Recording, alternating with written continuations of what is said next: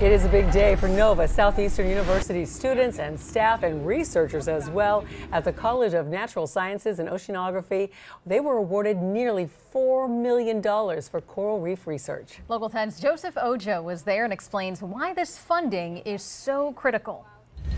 And this was critical funding that will go towards the work that staff and students do here at NOVA. Researchers telling us that this money will go towards protecting our coastlines, marine life, and so much more for years to come. My pleasure to present this check from the United States of America to NOVA Southeastern University. NOVA Southeastern University securing major federal funding that will go towards protecting and preserving our coral reefs.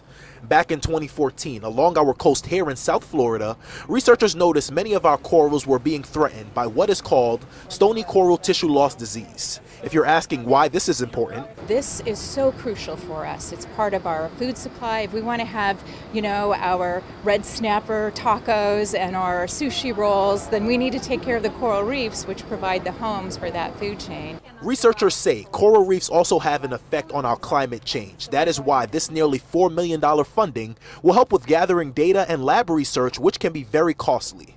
Our cameras inside one of NSU's nurseries where students manipulate corals and then restore them. So we're trying to repopulate the area so that habitats are created, so that fish return, and that the ecosystem flourishes naturally.